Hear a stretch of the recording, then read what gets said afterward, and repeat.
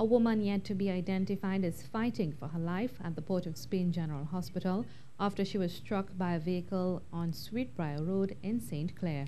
Reports are the lady was heading north on Maraval Road and attempted to cross Sweet Briar when a white Range Rover traveling south on Maraval Road turned west into Sweet Briar Road. The driver claimed she did not see the pedestrian and only heard the sound of colliding with something when she stopped immediately. The woman was revived by medical responders who took the lady to the Port of Spain General Hospital with head injuries.